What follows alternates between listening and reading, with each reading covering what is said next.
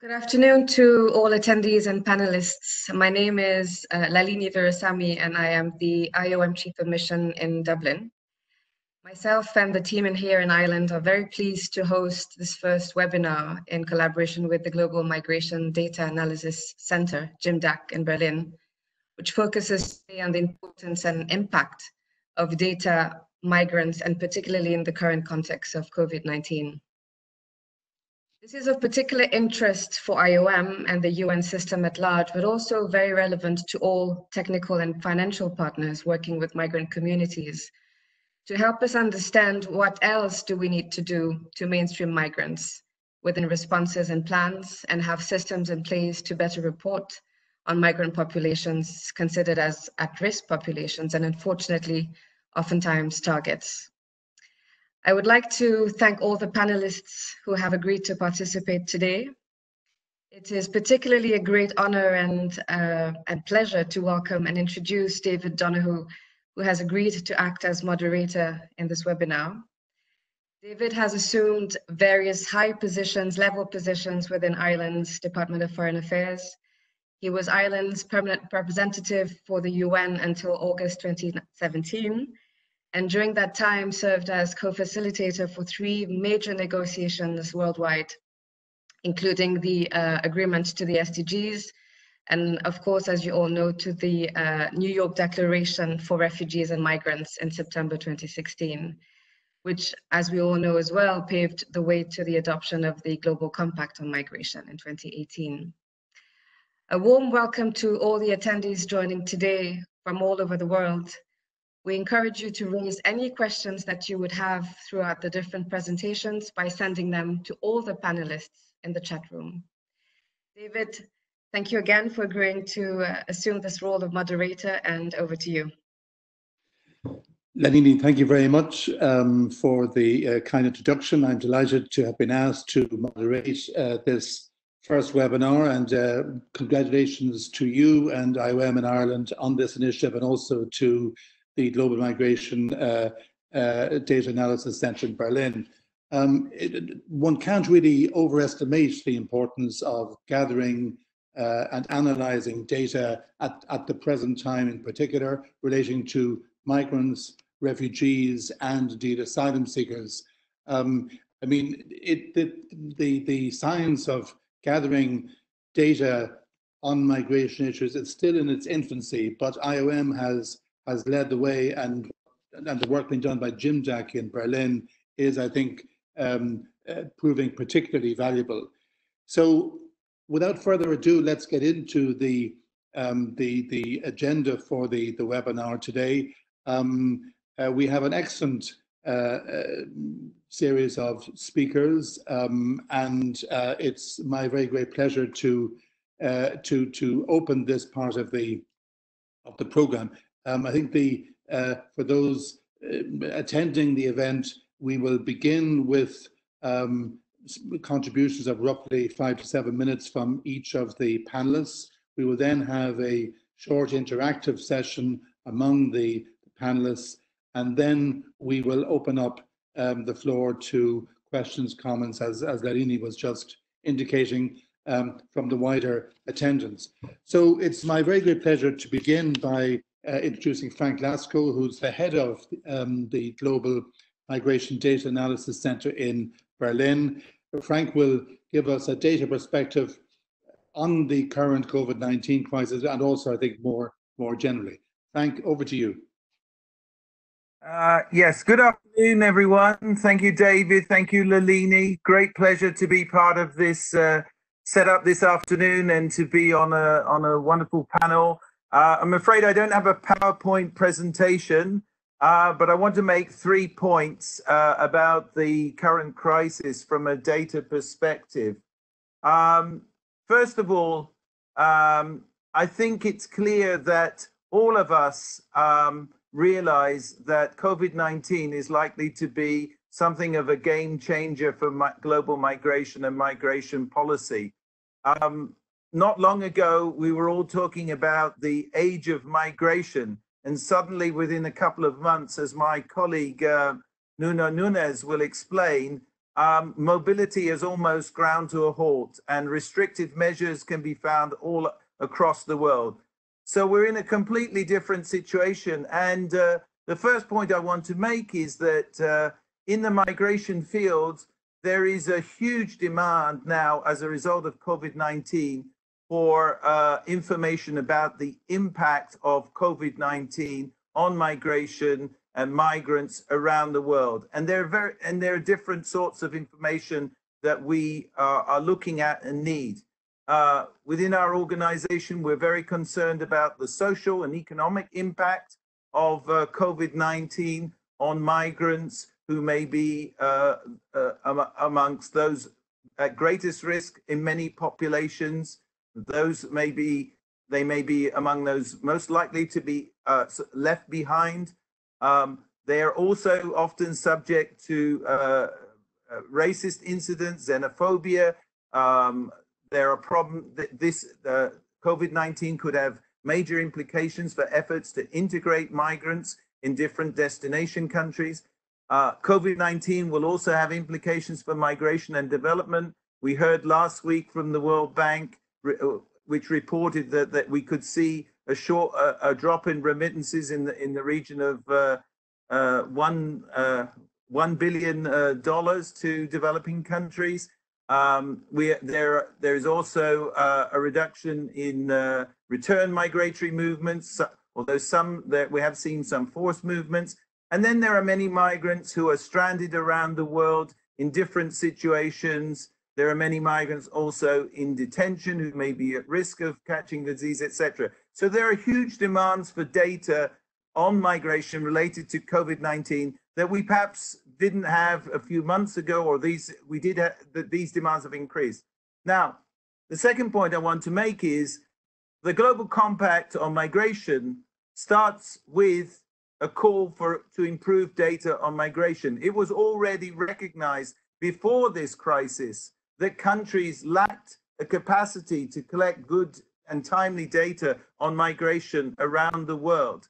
So we already knew that there was a need for better data on migration. Now, with this crisis, the demands have increased, but the capacities of countries to actually collect this information have actually become more complicated and more challenging. In addition to being the director of GMDAC, I'm also the co-chair of the UN expert group on migration statistics. And the co-chair of that group, who from South Africa, Diego Iturralde, published a short article with us yesterday, reporting on the difficulties that Statistics South Africa is facing today because it cannot collect data on migration in the traditional ways that it employed before this crisis took place. And we have heard from many different agencies around the world and countries about the challenges that countries are facing. The national statistical offices are finding it difficult to collect data in the normal ways that they might have done so. We've heard about censuses being delayed in certain countries, surveys being halted, face-to-face field work being interrupted, etc. So we have this increasing demand for data on migration related to COVID-19, and we have a situation where national statistical offices are finding it difficult to collect data in the traditional ways. So what can be done in this area? Well, I think IOM is very much focused on these challenges, and our center is just one part of a big response that IOM is making in this area. So let me just mention a few things that we are doing at the Data Analysis Center, and I know that my colleague Nuno Nunes will talk much more about the work that we're doing together with the DTM colleagues. So first of all, one of the things that we've seen, and I'm sure you're all aware of this, is that every day now there are numerous articles written about this issue, COVID-19 and migration. We're being swamped with information on this subject. And one of the things we've tried to do is to, through our global migration data portal, make better sense of this information and create a dedicated space specifically looking at all the information and data on COVID-19 and migration. So we built what we call a new thematic page on our migration data portal, and you can look for information there. I don't have time to give you some of the statistics that you can find there. A second thing that we're doing within the UN expert group on migration statistics is we are going to conduct a trial survey with some of the statistical offices who are members of our group. 21 countries are members of the group currently from different regions of the world. And we're going to ask them about the challenges that they're currently facing from the perspective of the National Statistical Office in collecting data on migration following the onset of the crisis. The third thing that we're doing is that it's clear that a lot of the data will not be produced in a timely fashion by the public sector, by national governments. We live in a different age today where the private sector is generating a lot of information about our mobility. Now, of course, there are concerns about data protection and privacy, but we haven't, as policymakers and practitioners, fully tapped into this potential of using the data that arises from the private sector to understand better what is the impact of COVID-19 on migrants around the world. And we're currently discussing with a number of institutes in Germany some pilot projects that we might do in this area. Fourthly, under this heading, I want to mention our work on gathering data on policies. It's important to monitor policy responses around the world in response to COVID-19. And we have an initiative called the Migration Governance Indicators Project, which IOM launched 3 years ago, which collects data from more than 70 countries around the world. And within the framework of that project, we're going to be asking additional questions about how countries are responding to COVID-19 and how they're changing their policies in response to the pandemic. And then lastly, I want to mention that yesterday we issued a special publication. It's called Migration Policy Practice. It's our bi-monthly journal. And the special issue was devoted to the topic of COVID-19 and its implications for global migration. It includes 10 new articles about this subject. There are articles on data, in particular from our research unit in Geneva, from the DTM colleagues in London and Geneva and around the world, and also from GMDAC colleagues. So I encourage all of you to have a look at that. I've probably gone over my 5 to 7 minutes, I'm not sure, but perhaps I'll stop there. Maybe one last word. Since David is on the panel and chairing this, we have to talk about the SDGs. 2 or 3 months ago, the UN started 2020 saying, this is going to be the decade of action. We need to accelerate action so that we work towards achieving the SDGs. Now it looks like it's going to be increasingly difficult to achieve some of those migration-related SDGs. There are real risks that many migrants could be increasingly left behind as a result of this pandemic. But the problem is that we may not be able to fully document how far they're being left behind because we don't have the data to do so. Thank you.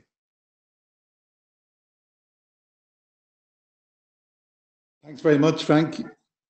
Thank you for outlining those specific initiatives which IOM has either launched or is involved in the data field, and for making that wider point about the SDGs. It's now my great pleasure to ask Nuno Nunes, who is a colleague of Frank's at IOM, the Global Coordinator for DTM for the Displacement Tracking Matrix. Nuno, you're very, very welcome. Please speak to us. Thank you very much, David, and thank you, colleagues, also for the invitation to be here. I'll try to share my PowerPoint just now.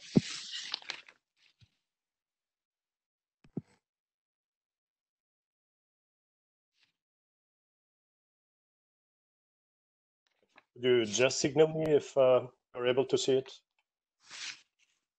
Yes, thank you. All right. Sometimes I go too fast into assuming that colleagues know about DTM.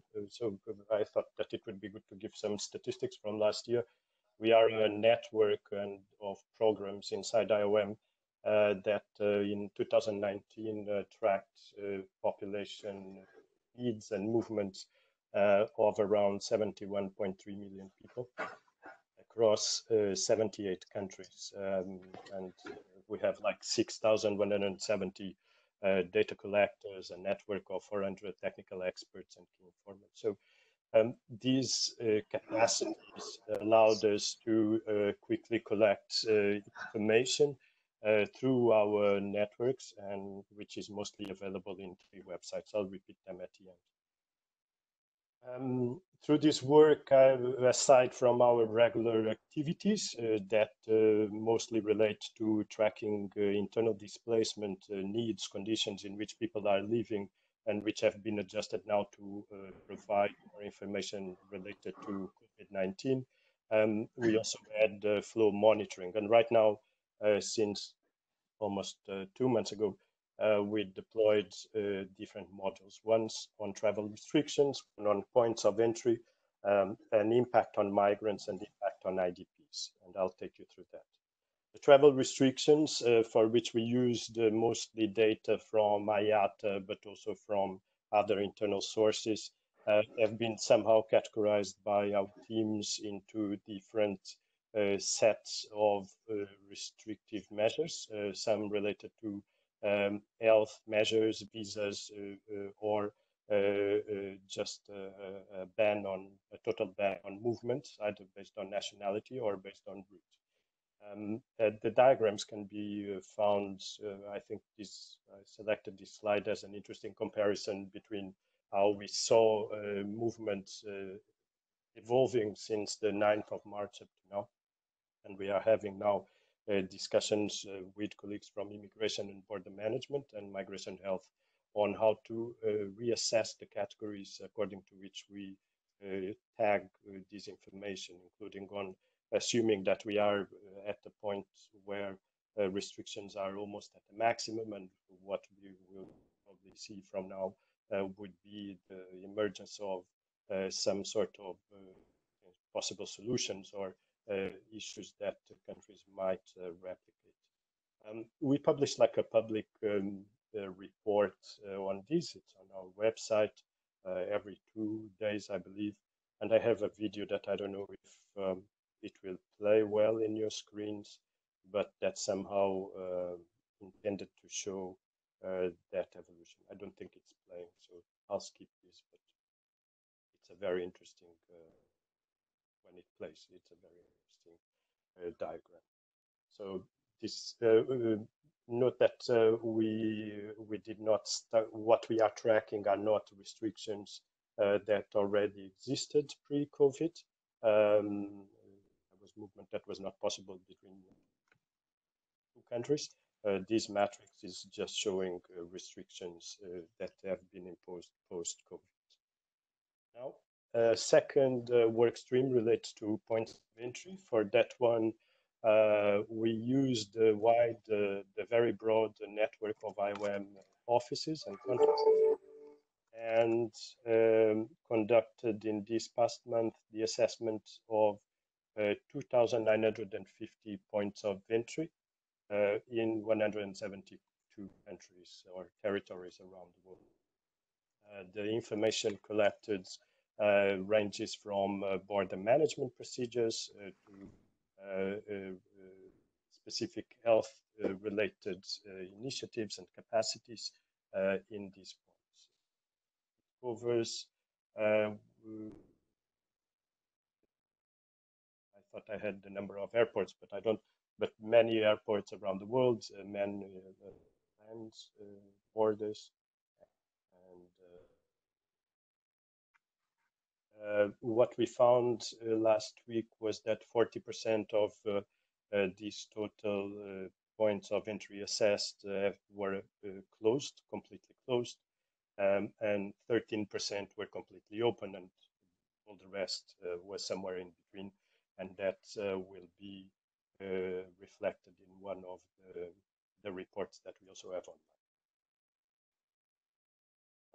A third work stream relates to impacts on migrants. So we thought first, I mean, inside IOM, together with many specialists across the different divisions, that we would need to track first restrictive measures at international level, restrictive measures at internal level to assess the impact on internal mobility, the situation at points of entry, including now with more specialized assessments from border management, migrant protection, and other colleagues, and then an overall assessment of the impact on migrants. This one I'm not able to share with you, is an internal document. It's very sensitive for us, like to try to put together updates on a daily basis right now, where it says country A has implemented certain measure and migrants from country B in that country are in a bad situation. And we have tracked in our database around 3 million people in cases. So, and these are nothing, I believe, with the overall impacts, but are somehow documented.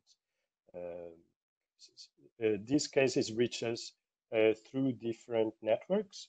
Some of them we have support from Amazon in trying to make a web crawling of news related to impact on migrants. We had difficulties in, I think, for data specialists in creating a taxonomy of the types of problems that we would be willing to assess and identify.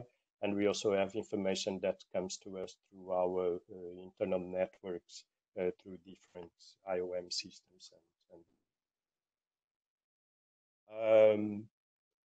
Previous to this crisis, we were working on flow monitoring in a very broad geographical area, assessing how mobility was evolving and what were the patterns in certain flow monitoring points. We continue to do that, and a lot of this information that I've mentioned so far is also shared with WHO and other colleagues.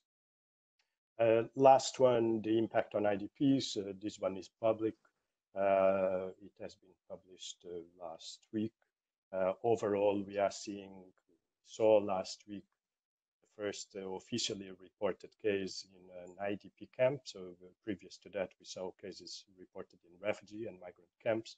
In IDP locations, we didn't have that so far, or sorry, in IDP contacts, not in IDP Somalia. We are monitoring restrictions of movement, problems related to evictions, conditions in which inside more congested locations, and also the mitigation measures that are being. The map that I'm showing here is area that covers Central African Republic, South Sudan, Ethiopia, etc.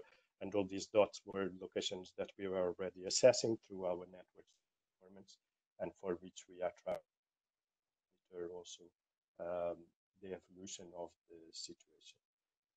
I would stop here.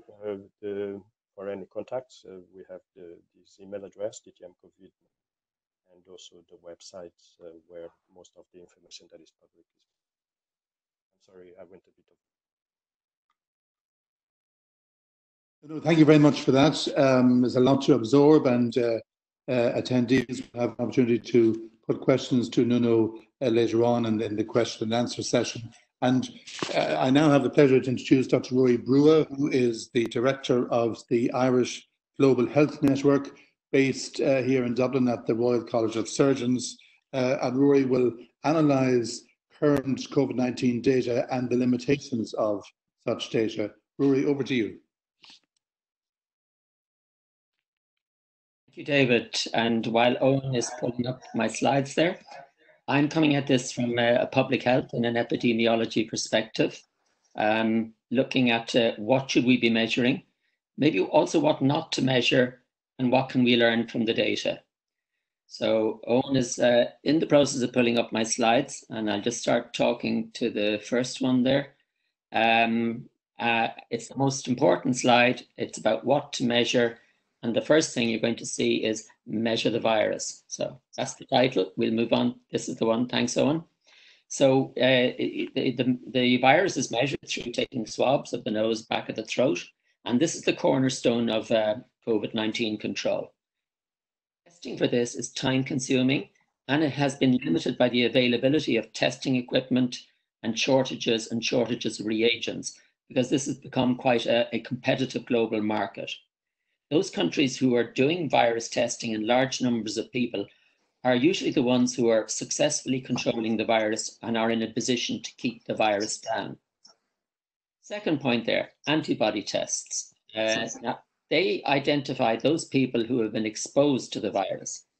However, evaluations of the tests developed to date is that they are not adequate in terms of sensitivity and specificity, which means they can miss those with antibodies, and they can detect antibodies where they're not there at all. And another problem with them is that it has not been determined what the presence of antibodies mean. Does it mean that a person is protected against further infection? That is not yet clear. Therefore, WHO is not recommending relying on antibody testing for understanding the epidemic in a population.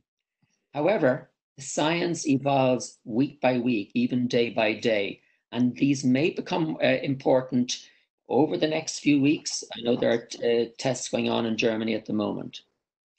Third thing to measure are the population characteristics of those being tested and those not being tested.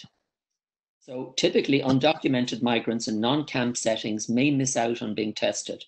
However, if you have a more of a captive population in a camp setting, you may be in a better position to carry out tests if you actually have the equipment and the reagents. Knowing the population characteristics of those who were reported as test positives will give you an insight into the nature of the epidemic. Fourthly, it's numbers that are important. Numbers of cases, numbers of new cases per day. Numbers, population incidence, that's the number in a defined population, be it a country or a camp setting or a target group, tells you the severity of the outbreak in that population. And numbers relate to the fifth point at the bottom there, health service capacity. As you are probably all aware, the measures we use to control COVID-19 are distancing, closures, and lockdowns. And one of the three reasons for those is to ensure and protect health service capacity, which means critical care, intensive care surge capacity. So you do need to measure the availability of not only the facilities, the staff, and that is often what is missing. One thinks if one can supply the oxygen, ventilators may be more difficult. Without trained staff, they're not of much use to you. So next slide, Owen.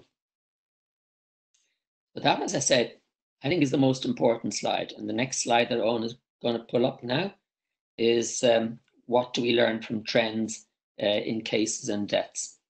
So firstly, we measure what numbers of case positives in a population, and that is determined by two things: the size of the epidemic, of course, but also the number of tests being carried out.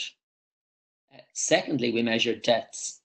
However, this is more of a problem, because the numbers of COVID-19 deaths reported by countries depends on how they are counted and where they are counted. So typically, the UK hasn't been counting nursing home deaths as COVID-19 related. And whereas Belgium, on the other hand, has counted all probable deaths, both in hospitals and in nursing homes, as COVID-19 related. So the UK has underestimated its deaths and Belgium has overestimated its deaths. So no two countries seem to be counting the deaths in the same way. You see here in the table at the bottom there, you see case fatality rates. However, they can range from maybe up to 20-25% down to below 1%. And they don't, what they reflect more than anything else is the level of testing again. So the third thing then here is the number of tests carried out in a population. It actually is a good indicator of COVID control. Ireland, up to the 22nd of April, had the highest 14-day incidence of COVID-19 reported. And that was because we were good at testing. There's a link there you might find useful, and Owen is going to put it up there for people to look at.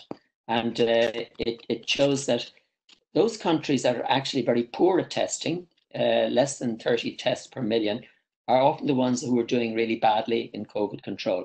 Turkey being an example, where there's clearly a major migrant problem. Iran and Brazil is appallingly low. And then in the table there, you see trends. So the trends reporting cases over a period of time do give you an idea of where on the epidemic the country is. China's epidemic it appears to be over. South Africa, Indonesia at an early point in the epidemic. And Malawi, like quite a lot of sub-Saharan Africa, is reporting very few cases, but it does appear that the epidemic hasn't really hit Africa in a big way. The next slide. The last two slides are kind of more the just the icing on the cake.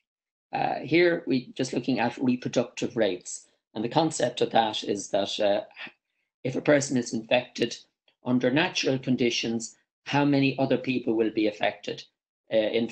And on the right there, you see in the absence of control measures, COVID-19, the SARS-CoV-2 virus, as it's called, one person will infect on average 3 to 4 people, who will infect a similar number up to 16, up to 56. It's the infectivity of COVID-19 is almost as great as for measles, much greater than for influenza.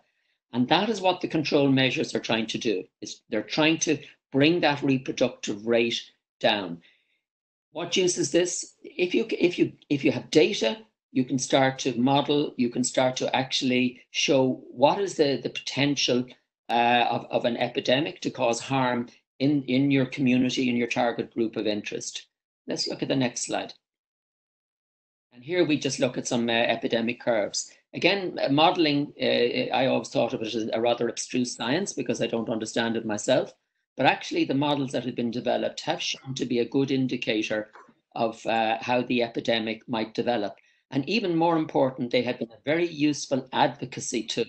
And it has been the power of the models, those curves, we've been seeing them on our TV every night, flattening the curve or pushing it down, as Mike Ryan says.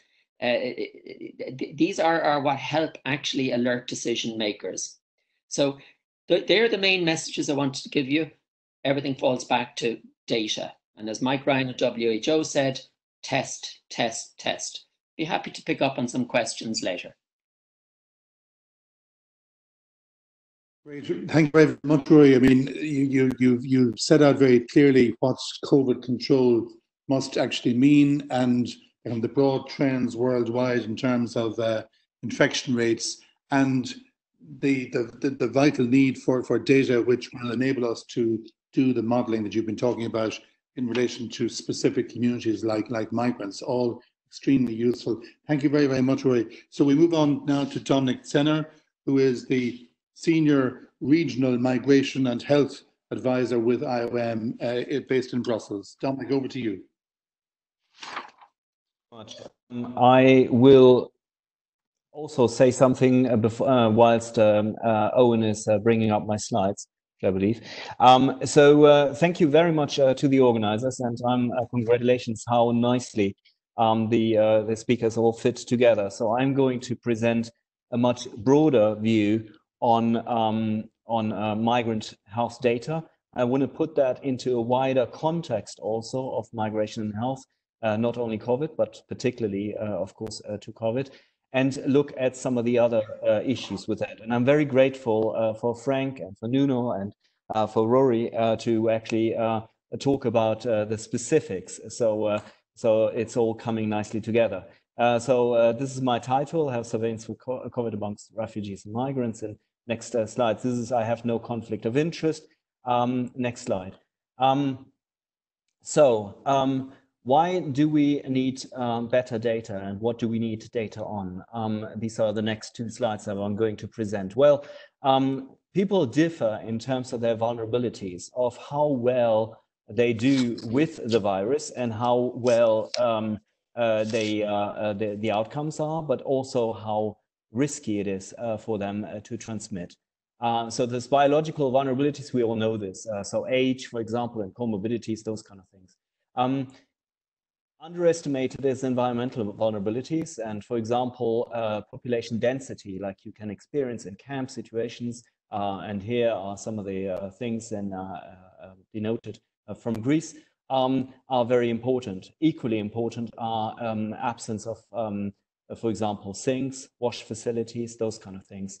And they matter, and we, I believe, should have better data on them in order to inform interventions. Cultural linguistic limitations, they are very important when it comes to migrants and refugees. Socioeconomic disadvantage, and not least to say the entitlement and also the access to healthcare, to care in total, but also to healthcare. These are good predictors for poorer outcomes and enhanced transmission risk, and there is an urgency to, of course, tackle them in order to tackle not only for humanitarian reasons, but also to tackle the epidemic. We know all that. Next slide, please. So, what would we like to have in an ideal world? And I start from the left top corner. We'd like to have clinical data. So I love it that basically Rory has talked about surveillance in a very, very nice form, and taking quite a lot, or explaining quite a lot about laboratory surveillance. And that could make for a very good panel discussion later on as well. I would argue that we have in many diseases like flu and all others, we have collected symptoms. In some of the diseases, this is actually quite essential. And we have done that, to be fair, quite a lot in COVID. This is how we know that, for example, what are the classical 3 symptoms. But we have slightly neglected, I would argue, something called syndromic surveillance, where we basically get a little bit more of a handle of wider sort of what's the wider syndromic, what's the wider symptoms in the wider population. Equally, I go to the right. Of course, migration health is not explainable without looking at the social determinants of health.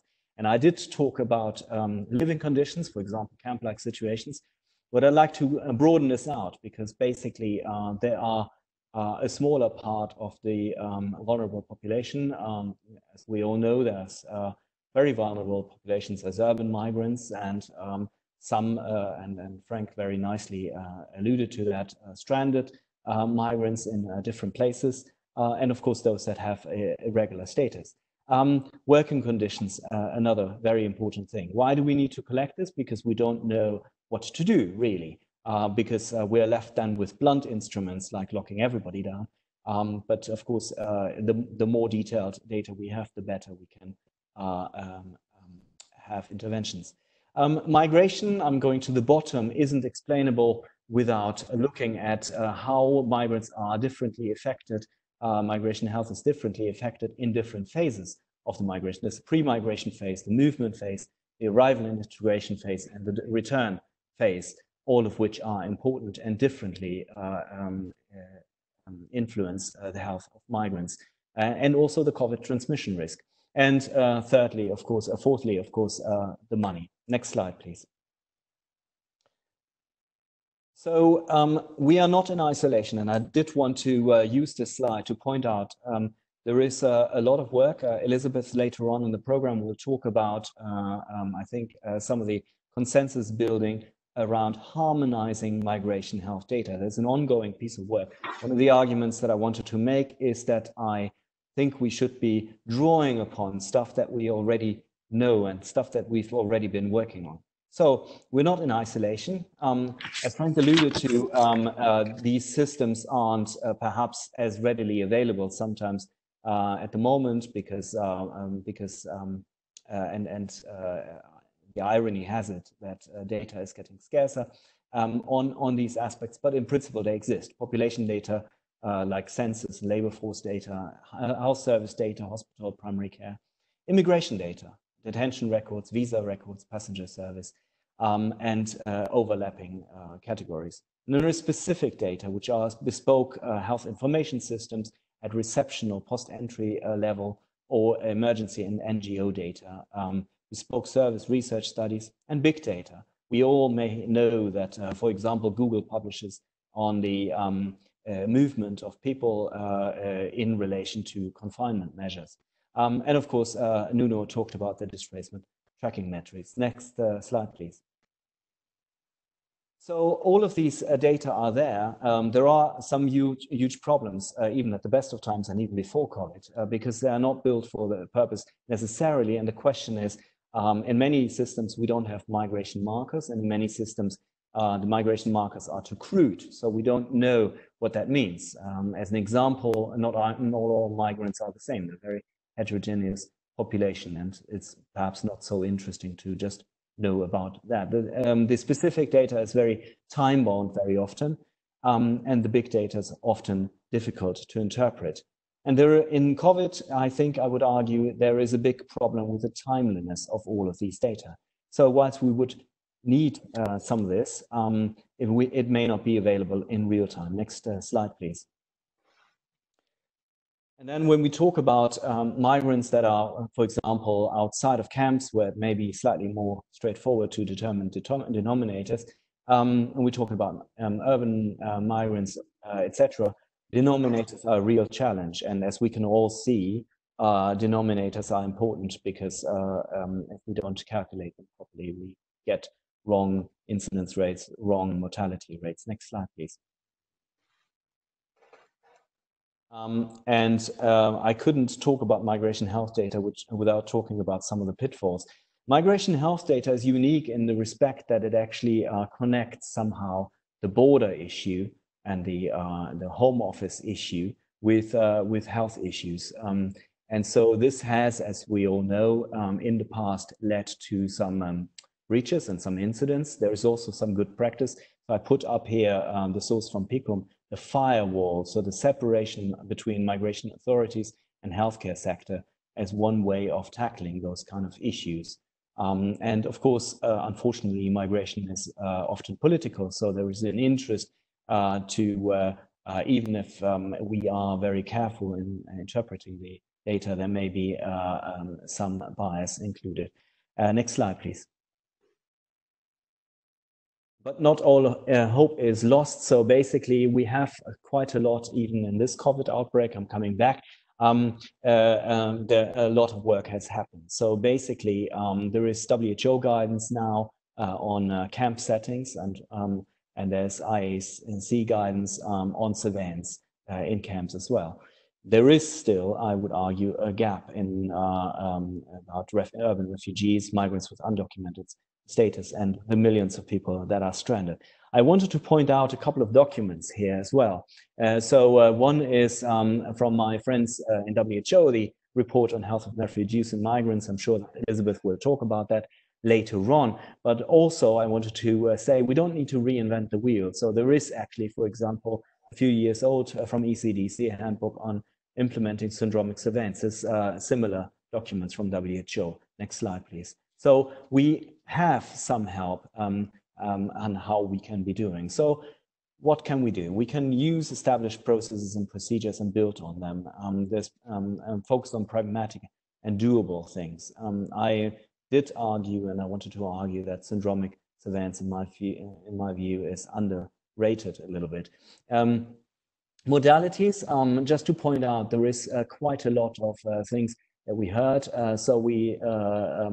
We know that, for example, there is the way to communicate directly with migrants, but also to take data from them. I pointed out here the MIG app, but I also wanted to point out the electronic personal health record that was implemented in Southern Europe by IOM, as well as many other things that I put down here as well. And lastly, I wanted to point out that as Rory has so aptly put it, new stuff is emerging every day. So relatively new, in COVID terms, actually an old hat, is that CAFID has developed or redeveloped their Gene Expert machine, which was for tuberculosis testing based on a cartridge system, a bit like a coffee machine. for COVID as well. And Abbott has done the same, and there is now about slightly less than 10 that are doing those kind of things. We need to find algorithms, and we need to find ways to integrate this into the testing, but also to integrate that data into our surveillance systems, is my argument. Next slide, please. And I wanted to just end with this sentence from my friend and point out, next slide, please, that we have a migration health evidence portal now for COVID-19. And thank you very, very much for your attention. Thank you. Thanks a lot, Dominic. You've shown very clearly the challenges in gathering data on migrants' health, and also you've emphasised the need to integrate that into testing systems and enable us to exploit that data to the fullest. I now turn to Moned Sard, who is the director of the program on forced migration and health at Columbia in New York. Moned, you're very, very welcome. Please take the floor. Thank you so much, David. So I'm going to just pull up slides here.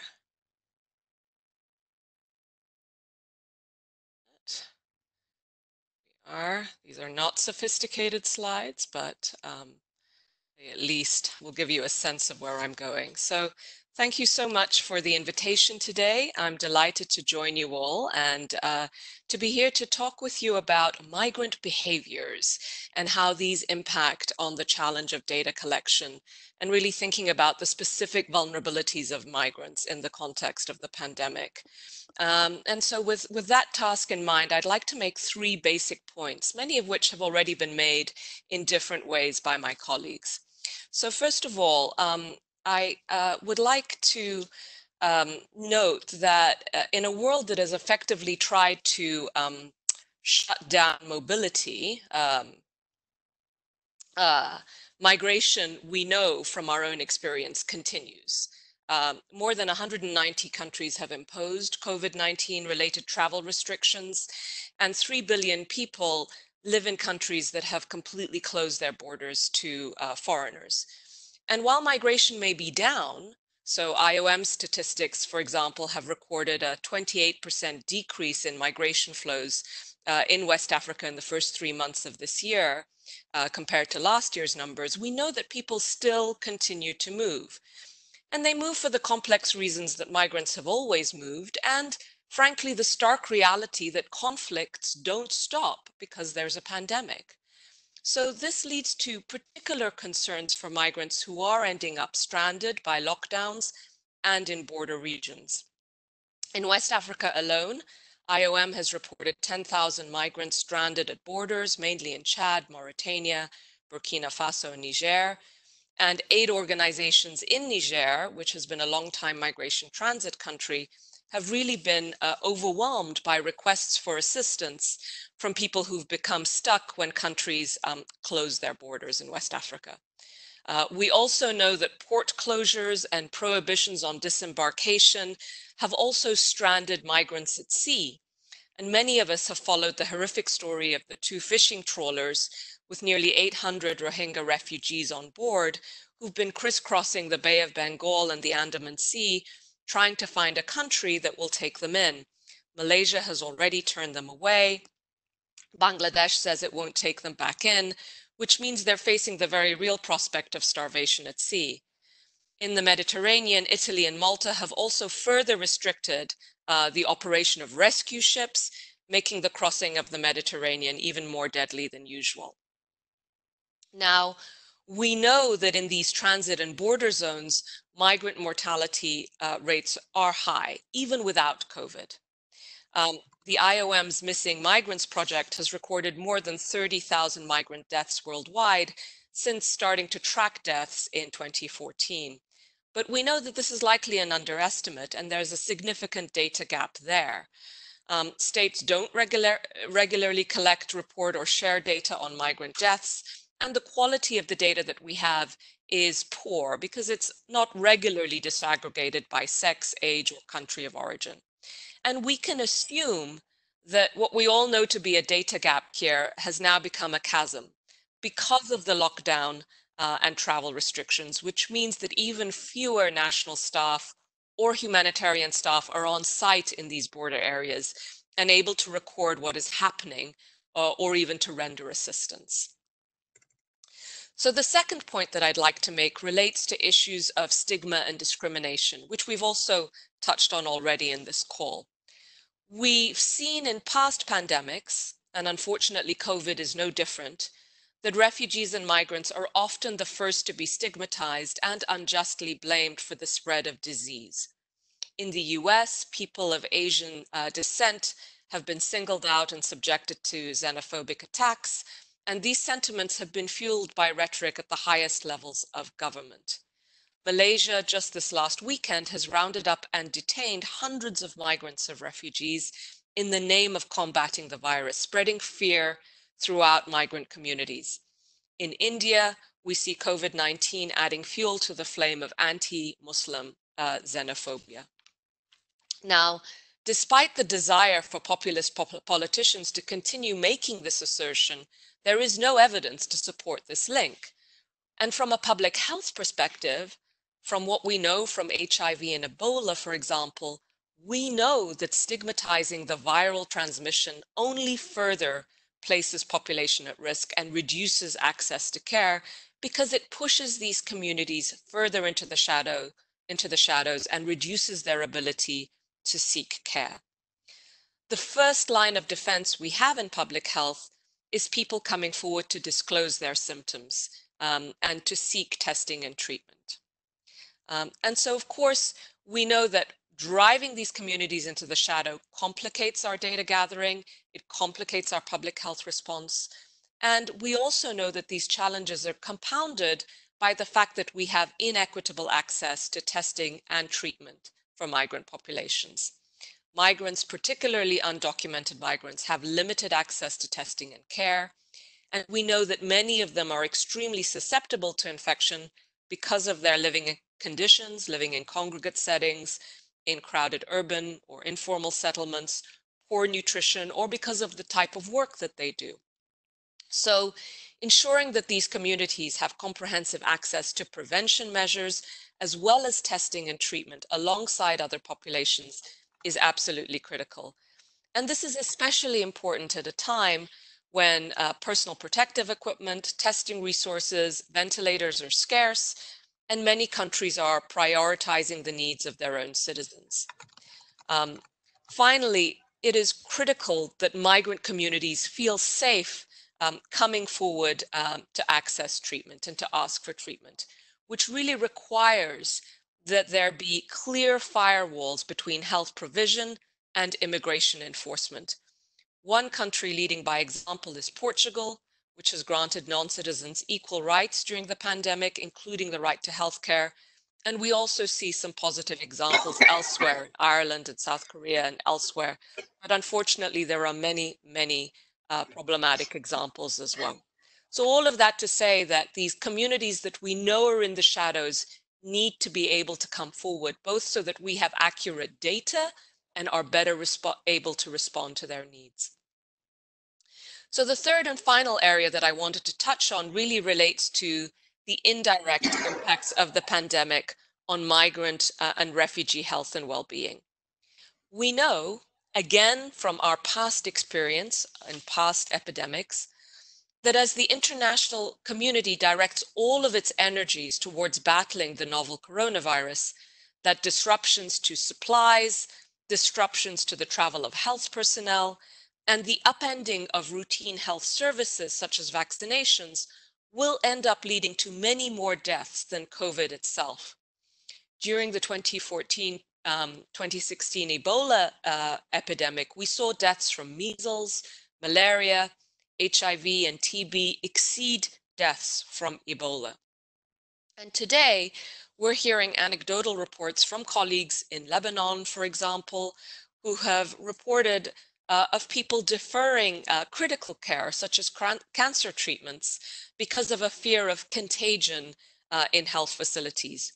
We already are seeing the resurgence of Ebola in the DRC, disruptions to fighting cholera in Yemen, and so on. And our data is not adequately capturing some of these vulnerabilities. In New York, just recently, we've started really counting the number of deaths and revising them upwards to incorporate deaths at home. But in other contexts, our data gathering is weaker, and we run the risk of really not capturing these second-order impacts adequately. So in conclusion, I'd like to leave you with some recommendations in these final slides, and really to say that we ignore the health and vulnerability of migrant communities at our peril. And we only have to look at the example of Singapore, where the initial reports were all of a very effectively managed healthcare response to the pandemic. But then as the pandemic resurged and COVID resurged in Singapore, it became clear that the fact that migrant communities had essentially been ignored in that first level response and overlooked led to a resurgence of the disease. And it can really illustrate how public health goals can be undermined if we fail to count the most invisible amongst us and to treat them with dignity and respect so that they are willing to come forward. This pandemic is going to be a measure of the cost of governments that discriminate against migrants. And we would do well to remember that the health of one is the health of all. So this is my final set of recommendations. And with that, I think I'm going to hand it back to you, David. Thank you very much, Moned. Some very, very powerful points there. I now move to Dr. Katrina Dowd of Dublin City University. Katrina will speak to us a bit about the use of data in humanitarian settings. Katrina, over to you. Thank you, David, and thank you everyone for the opportunity to join you today. I'll start by saying simply, I'm not a public health expert, so it's a privilege to be on the panel with so many different perspectives in different areas of expertise, but my work focuses on the use of data in monitoring conflict and humanitarian crises. And I would emphasize that as much as this is a health crisis, it also has those political, social, and economic dimensions as well, which is what I'll speak to today in relation to humanitarian response. And I suppose just to start off by saying conflict complicates all kinds of data systems and everything that we try to collect and monitor and report on in humanitarian response. The new humanitarian website just yesterday reported that an estimated 200,000 people have been displaced from their homes due to conflict in the Democratic Republic of Congo's Ituri province, but that they're unable, aid groups are unable to verify those numbers because insecurity is blocking that verification and corroboration process. So I just raised that as one example of the very real, tangible, physical barrier created by conflict to gather data and estimate numbers at all before we even get into the discussion of best practice and how we can really monitor effectively. And I think, as Manette mentioned, conflicts don't stop because of pandemics. So against that backdrop, I'd like to talk about three key points. So next slide, please, Owen. Thank you.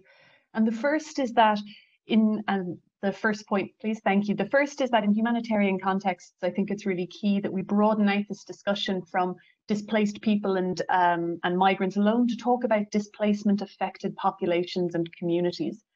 In addition to the risks that we know and can intuitively understand exist for people who are displaced in camp or camp-like settings that are congested and low resourced, we also need to bear the following in mind, and that's urban displaced or those in non-camp settings. Rory and Dominic already mentioned some of the difficulties around gathering data on groups in that category, but estimates suggest that the majority of people displaced worldwide fall into that category. Host populations also have particular needs. We may be focused on migrant and displaced populations in this conversation, but host populations are often hosting displaced populations because they are themselves economically, socially, or politically marginalized. And Dominic mentioned also some of the different migration phases. So I'd like to consider as well those who have been recently displaced, but who have returned.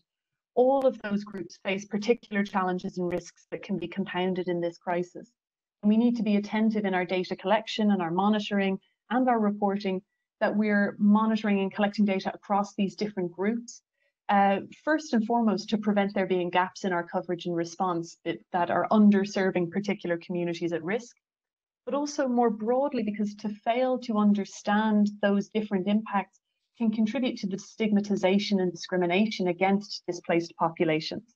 Because of the nature of this pandemic, we need to do all we can to understand those differential needs, but respond in ways that do not contribute to that stigmatization or the othering of displaced populations. And that leads me to my second point. Thanks, and you can move along to the second point. Thanks, Owen. Thank you. Which is that we need to be mapping wider social tensions and also protection threats. It's important that we're responsive and sensitive to those divisions, but also connections within and across groups. And by that, I mean that we need to be drawing on existing social tensions mapping, which is a practice we're seeing integrated more and more into humanitarian response and context analysis, pooling resources on this across humanitarian agencies and drawing on secondary sources where we can, but also continuing to monitor how those tensions and divisions evolve as those wider social and political processes evolve too. We need to be conflict sensitive in our response and in our data collection and make sure that we're not responding in ways that reinforce or exacerbate social tension. I think with that in mind, we need to be mindful that there are already things that we're not doing particularly well or where we have gaps in terms of humanitarian data collection and response. Chief among those that strikes me as particularly pertinent is gender-based violence. That's an area we simply don't have even prior to the crisis, good, consistent, reliable data in many contexts. What we do have is a lot of reasons to believe that those threats to women and to people within a household can increase in the context of the current pandemic. That's not unique to migrant populations or displaced populations, but we need to be aware that factors associated with restricted movement, with lockdown, with reduced humanitarian and protection services being provided to displaced populations, and also isolation can compound those. And I think what I'd like to emphasize is that we can't design and deliver conflict and gender sensitive responses unless we're mapping those wider risks and also those wider tensions. There are very real consequences if we don't, that are, as sort of has been mentioned already, that those sort of second order or wider consequences can be equally deadly, can be equally dangerous, if not more so than a pandemic itself. And I think not only is there a risk that we could exacerbate conflict, the perception that some groups are being served more or more effectively than others, there's a risk that will make us unable to reach those who are particularly vulnerable and therefore our response won't be effective. But we can also see attacks on health personnel and health responders themselves, or those going to collect the data that we need to monitor and respond effectively. And we've seen similar dynamics in DRC Ebola response, for example, and that will only compound and further underserved communities. And the reason I highlight these first 2 points, first around thinking about displacement affected communities, but secondly around wider social tensions mapping, is because many operational organizations will right now be deciding what is critical, what is essential data to collect, and they will rightly be limiting their data collection at the moment to what's essential and critical in order to protect communities and to protect their staff. And that's an incredibly important and valid thing to do. But I would argue and really want to implore humanitarian organizations to consider the mapping of these protection risks and to consider displacement affected populations beyond displaced groups alone as part of that critical data that needs to be collected. And the third point I want to make is just in relation to data systems. They need to be coordinated, but also really critically, they need to center crisis affected populations. We are seeing even in better resourced health systems, the way that people call into question the veracity of data and reporting. We need to keep in mind that in humanitarian contexts, that sort of trust in public authority, that trust in figures and expertise and data is characterized by a breakdown of social trust between crisis affected populations and authorities, and even in some cases, humanitarian responders, and a perception often that their needs, their priorities, and their capacities aren't part of that conversation. And we see that when we see designs kind of top down or one size fits all responses. There's very little to tell people who are at the heart of these crises that their needs and what they are prioritizing is part of that discussion. So we need to consider 3 things, and that's consistent, reliable information management. And and data collection, and we won't have time to get into all of that here, but perhaps this is something we can touch on in the wider Q&A. There are contexts in which we already cannot collect humanitarian information because humanitarian access prior to this crisis was restricted or prevented entirely. So we need to be mindful of the fact that that's an existing barrier that's only going to be compounded further. We need to have collective buy-in about the data that's being reported, because we already see in contexts with fragmented authority, places where you have non-state and state control, for example, of territory, that reports, figures, news, information coming out of a competing authority's territory can be politicized or discredited. Management of misinformation is incredibly important, and there's good practice here from humanitarian organizations that are working with peace building groups, for instance, to look at rumor management and misinformation, addressing that and correcting misperceptions. But the last point I want to end on is that good data systems are not a one-way extractive process, and the tendency, particularly in crisis response, is to emphasize data collection, gathering, and reporting upwards. We need to make sure that we have feedback loops that are feeding back to communities, so that precisely that point that Manette made, that people feel comfortable coming forward, that they feel safe coming forward, that they believe that coming forward is in their own interests, sharing that information is in their own interests, and lastly, that they believe, not just that they're told, but that their priorities are at the center of that response.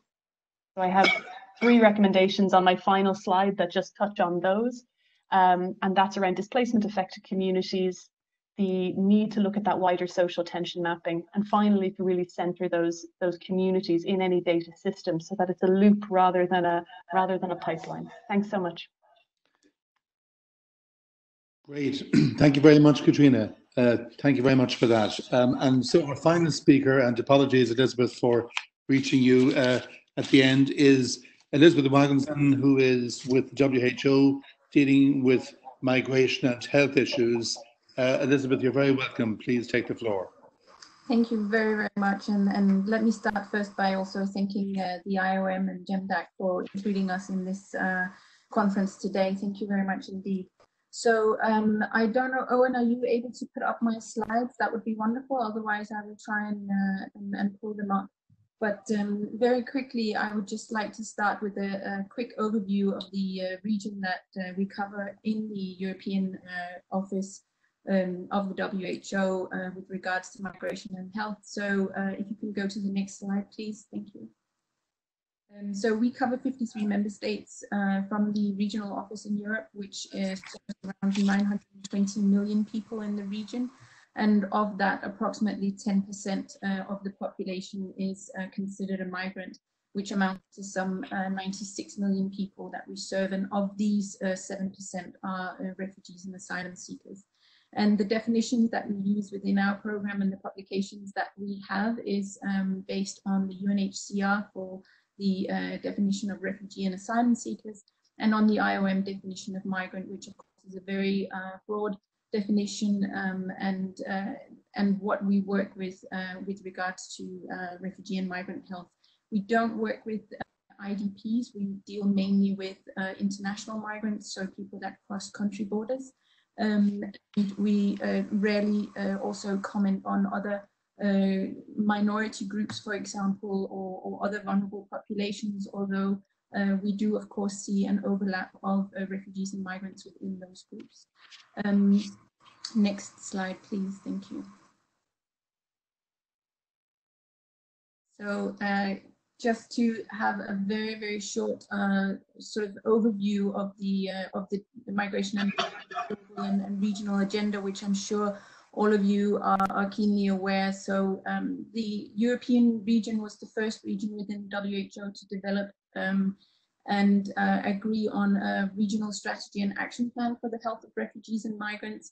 And after that, the global action plan was later developed and agreed to last year at the World Health Assembly.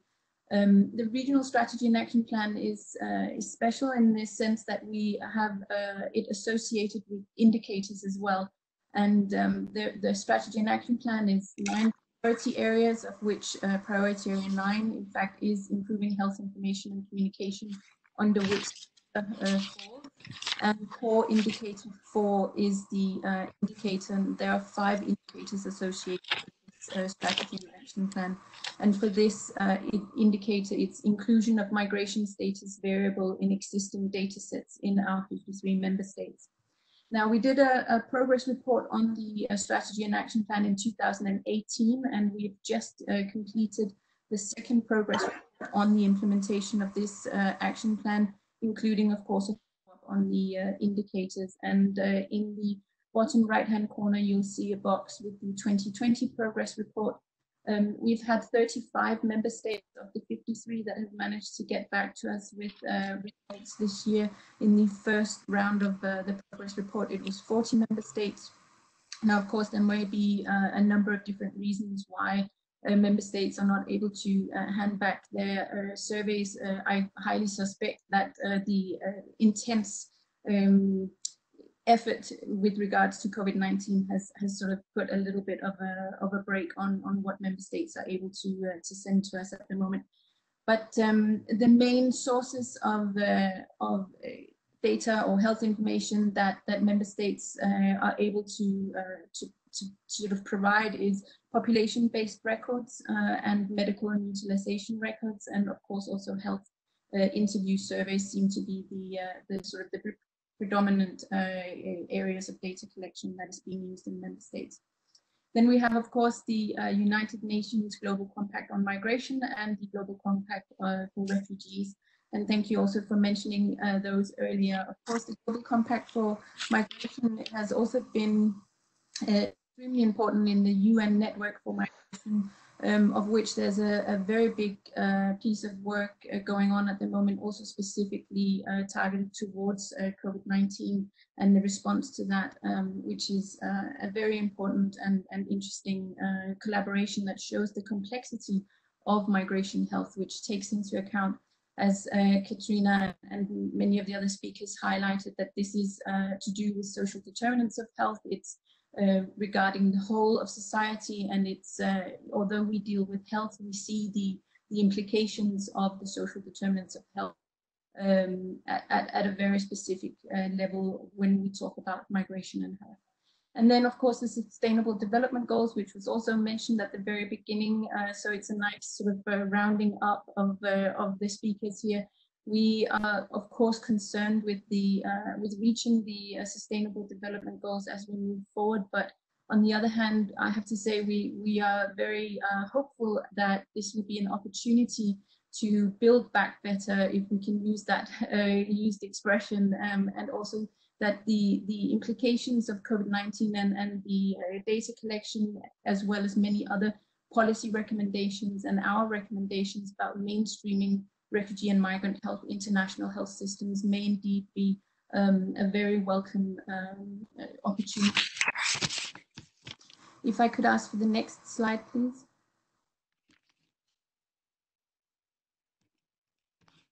So when we did the first round of data collection on the implementation of the strategy and action plan, several different aspects of data collection were identified as challenges. So first of all, it was a lack of scientifically valid and comparable migrant data throughout the European region that we saw. There was a huge variation from different parts of the region with regards to not only the amount of data research being done on the area, but also the types of data being collected. Then we saw a lack of data specifically on vulnerable groups such as irregular migrants, and a lack of data that was disaggregated by sex or gender, migration status, and age, of course. And then a lack of data on the overall health status of refugees and migrants, not only on specific diseases. Many times we saw was data that we could find available in specific disease registries, but we rarely have the opportunity to look at the complete health status of refugees and migrants. And so for that reason, we also compiled the report that Dominic mentioned earlier, which is the report on the health of refugees and migrants in the WHO European region. Now that's a compilation of almost or more than 13,000 pieces of literature to give a status report on not only the causes and the consequences of refugee and migrant health, but also the responses that are available within the region and that we see being implemented across the region. It's also an opportunity for us to identify the gaps that exist within refugee and migrant health in our region. And thirdly, the opportunity to investigate and improve data collection and availability. And exactly the availability of and data on refugees and migrants caused us to further investigate this, and we commissioned the HEN 66. Now, HEN is a health evidence network report, and this particular one was concerned with the evidence on availability and integration of refugee and migrant health data in health information systems in the WHO European region. And again, this is the 53 member states of our region. This was a HEN report that was very well received, and it shows the differences across the region, again, on the availability and data types and main sources. It shows that data integration was often limited. Health monitoring surveys and data linkage approaches were underused in general. And the policy considerations that came out of that report, or was proposed through that report, was a harmonization of migrant definitions. It's an obstacle that we often run into in our field of work. What is a migrant, who's included, who's not included, etc. Promoting the coordination and the governance of data collection, as has been mentioned earlier, and then performance monitoring for health information systems as well. We also recommend in this report promoting cross-country exchange of experiences, as was mentioned before, not only best practice experiences for healthcare, but certainly also for data collection on refugees and migrants. And then exploiting data linkages that may be available, and then expanding existing health surveillance activities that are already implemented in member states, and reducing healthcare barriers and strengthening general health information systems as well.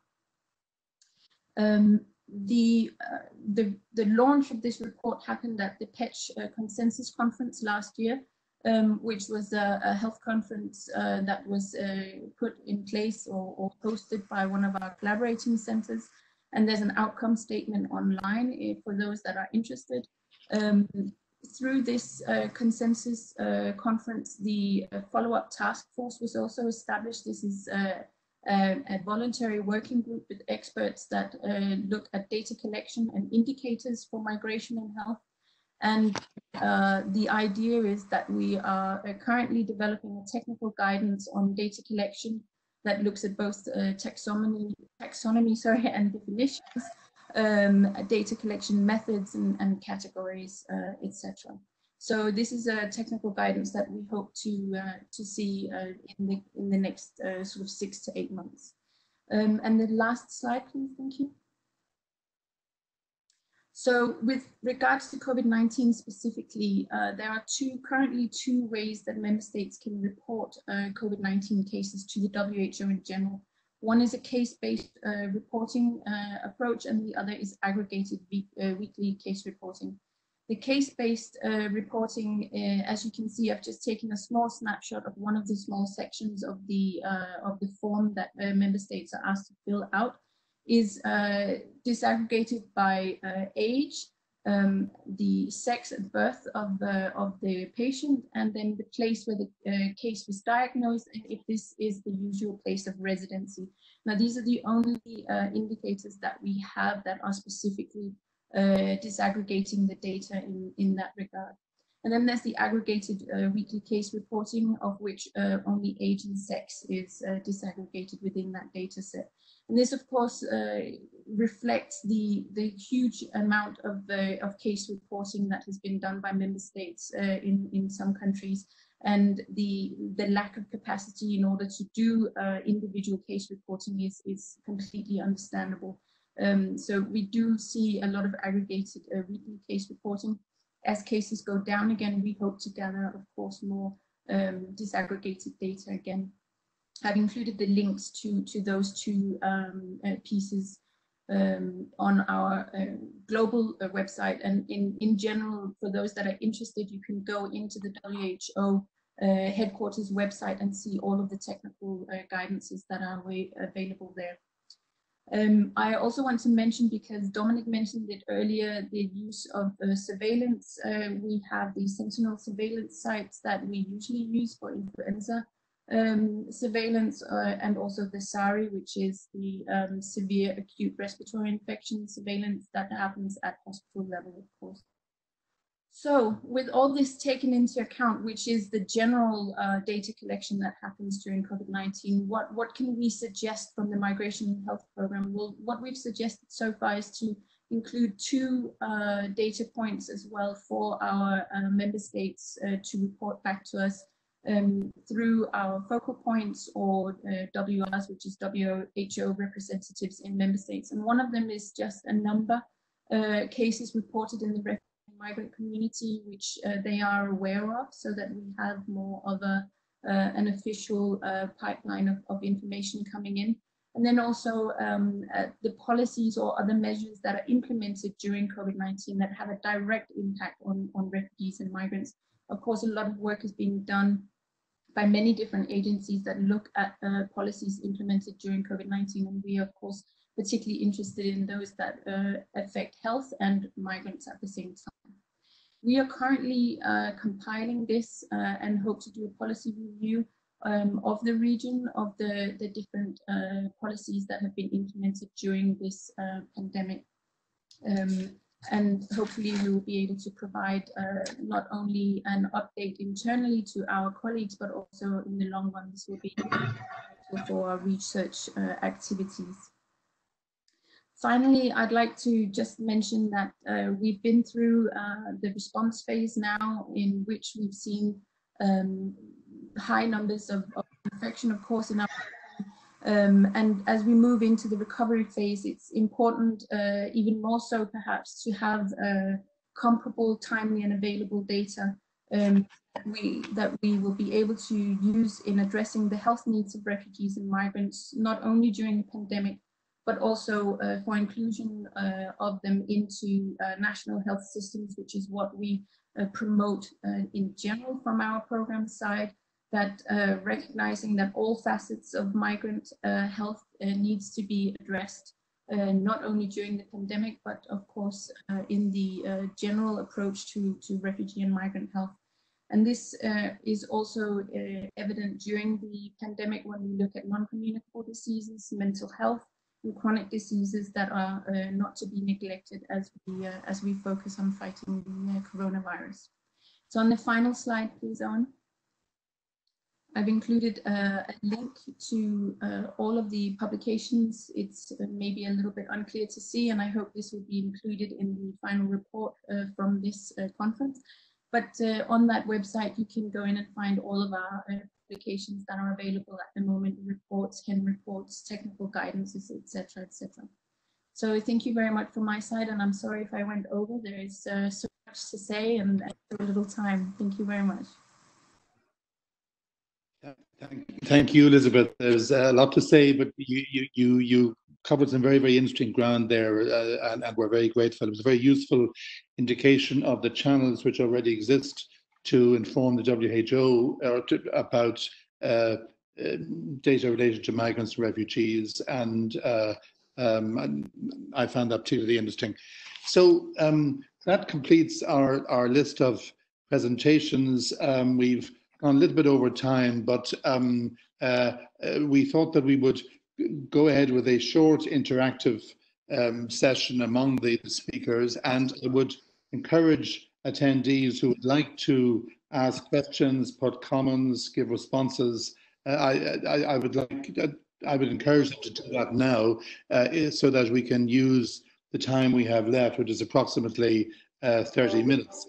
So really, just to sort of kick off the session, our collective session among the speakers, I mean, if I were to try to draw a thread from the various presentations we've had so far, I mean, most of us seem to be saying that data on migrants and refugees and asylum seekers are needed in the first instance to ensure that these vulnerable communities are integrated within national health systems, within the healthcare specifically geared to COVID-19.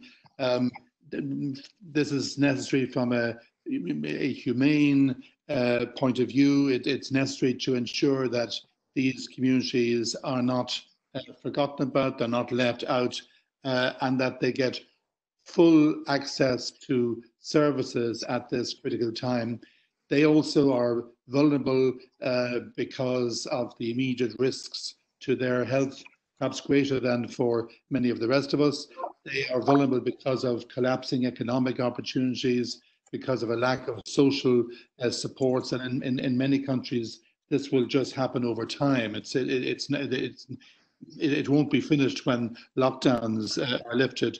It is a medium-term set of pressures.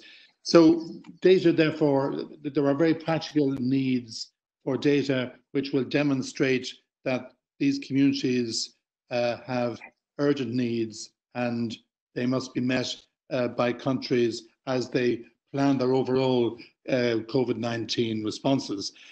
There's also a point which Ness and others made about the need to combat the xenophobic reactions we're seeing in various places, or at the very least populist reactions, which try to stigmatize migrants as, in some cases, the source of the virus, and at the very least not deserving of the same treatment as everybody else.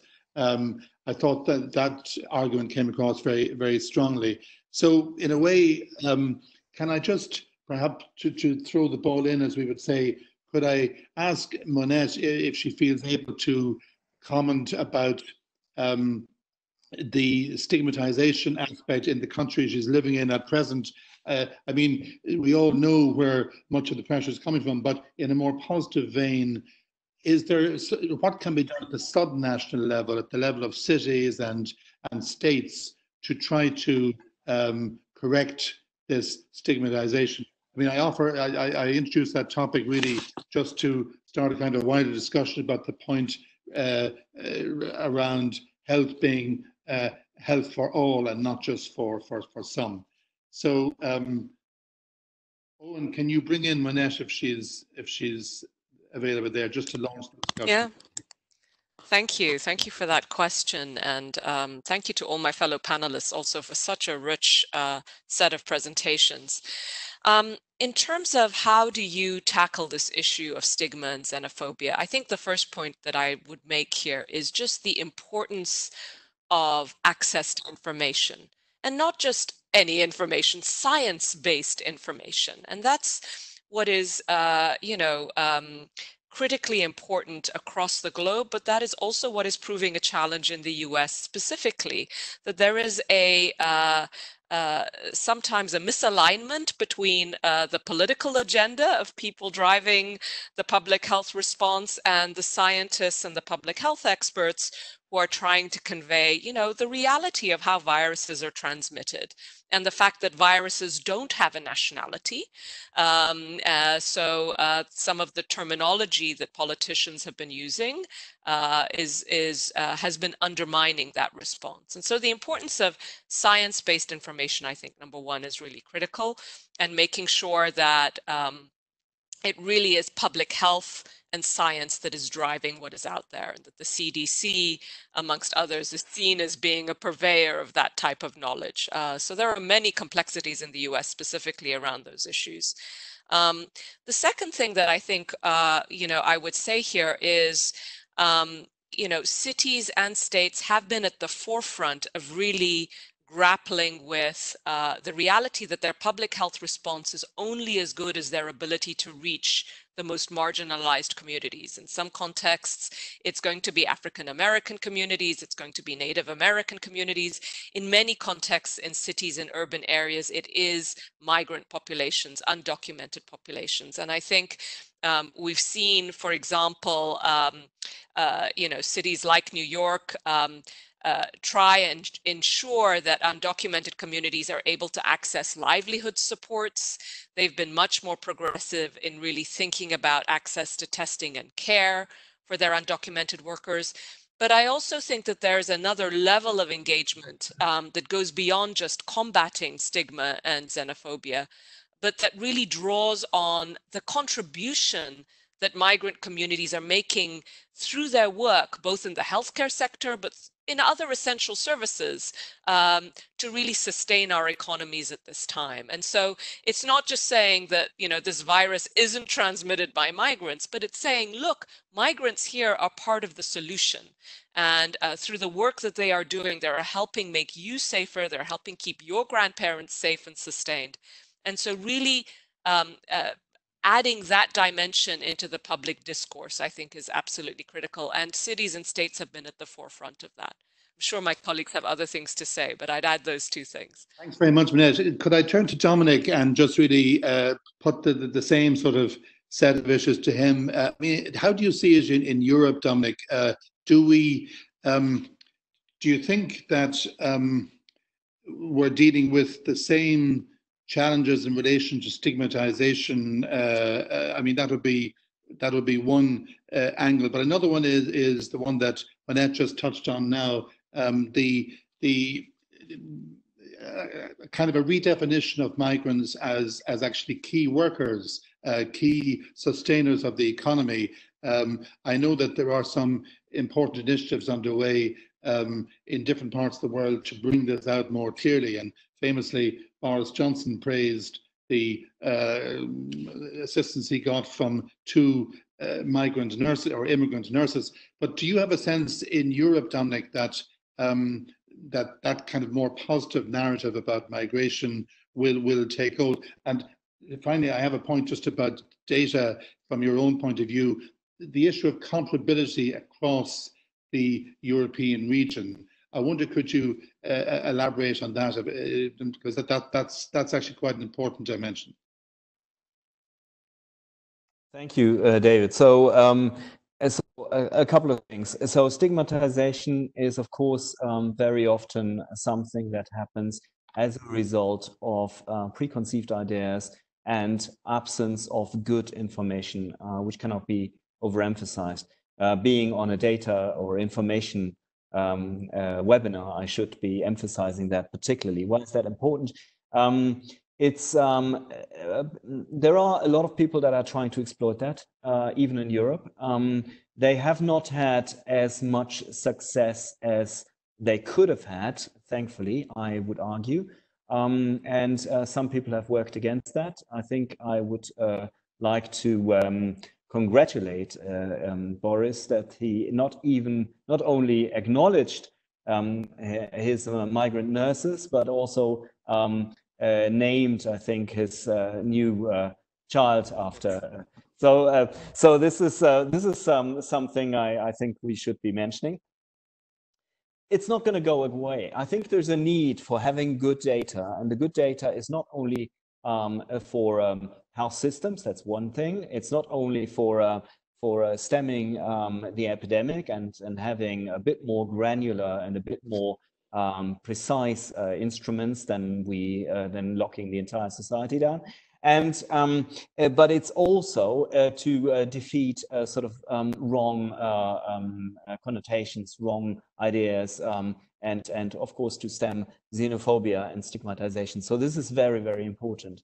I think it's good, it's helpful to see migrants as part of the solution. Governments in Europe have already noted that there is a problem with asparagus. The problem is that it's not being picked, and so I think this is very helpful because it shows that somehow solutions have to be found within that and with the migrants themselves. Can I mention on this occasion, which is very important, that we have been, IOM that is, the larger we, been arguing for years together with many other organizations that migrants should be part of plans, of national plans, especially, for example, of pandemic plans. This isn't the first pandemic, it's not the last pandemic, and guess how many member states have included migrants in a meaningful way in pandemic plans, in this case influenza plans, but they were equally applicable. Very, very few. I think we've got a study from a few years ago from Asia Pacific region, and it's got a handful. It's got like 3-4 countries or whatever, and it's not much better in Europe. So just in case you wondered about that. And why is this important? Because it acknowledges that a pandemic rests on being able to identify interventions which are appropriate and tailored to the populations that you have. It requires a lot of intelligence in the true meaning, and therefore will be dealing with things like communication, right? The first thing is, how do you communicate? Culturally, socially, linguistically appropriate communication is key. It also would deal with counting. So do we know how many migrants are stranded at the moment? I would argue. Do we know how many of those are actually at risk of contracting COVID or have already contracted the virus? And I do understand, and I'm sorry, and I'm not trying to be critical to my friends, for example in WHO, who are doing an incredible piece of work and in trying to in a very, very fast moving and very difficult scenario to try and tackle some of these things. But just to say, we need to move on now. We are getting into a different phase. We were in lockdown phase. Now we need to move on, and we need to get some better insight. And then the other thing was about comparability. I don't know how comparable the countries were. That's what I meant. Yeah, so Europe's been going at slightly different speeds, although it's been only by some weeks apart. I suppose that some of the earlier countries are now seeming to come out of come down. I mean, I'm sure that Rory will correct me with this. Coming down on the epidemic, such as, for example, perhaps Italy, definitely Germany, and some of the others, whereas some countries are still just at the early, perhaps, cooling off phase, like Britain, for example. It's interesting also that basically there's been much more. There's been some studies on how the COVID is distributed in Western and Eastern Europe and amongst different populations. And there is the epidemics are quite different in Western and in Eastern Europe, meaning also in terms of numbers. And it's a fascinating piece of work, but it's a rabbit hole, so I don't want to go down there. But just to say that countries have been implementing, and they're not as uniform also in the interventions in what one thinks, actually. So the interventions vary between something like Sweden, Germany, which is probably more like Sweden than they would realize, and something like, for example, Spain on the other extreme, which has been quite rigorous in terms of the lockdown and stuff like that. And it'll be fascinating when we do a post-mortem after all of this is over, to look at what worked and why it worked and these kind of things. I shall stop mumbling on. I hope I answered your questions reasonably. Indeed. Thank you. Thank you very much, Tommy. Thank you for that. And I'd just like to turn to Frank now and to really pursue some of the same themes, Frank. I mean, one of the points I think you touched on is the fact that we will now have to look to new sources of data. If you like, this was the case pre-COVID-19, but you talked about the value of private sector involvement. But that would be of interest to me. What new directions should we be going in terms of collecting migration data, even outside the COVID-19 context? But Frank, can you come in on some of those points? Yes, thank you, David. Can you hear me? Yes. Yeah, absolutely. Good. Okay. Before I get to that point on data innovation and big data, can I just follow on from Dominic and just stress that IOM has identified a number of priority areas in relation to its emerging response to COVID-19. And one of our top priorities is to address this growing concern about xenophobia and ensuring that we promote a more positive narrative around migration. Clearly, I think it's evident that migrants are essential workers. They've been carrying out essential jobs during this crisis. A very high percentage of nurses and doctors in many of the most affected destination countries are foreign born. And of course, we can go on and talk about all kinds of workers in different sectors who often have a migration background. Now, what is really worrying is that we have seen an increase in racist and xenophobic incidents. Just today, I saw that in the UK, it's reported that the number of hate crimes against people of Chinese origin has increased threefold. So one of the things that we're doing on the data front in IOM is making sure that we document as best as we can all these incidents. We need the data and the information. And of course, we also need the data about the positive contributions that migrants can make, but we also need to make sure that we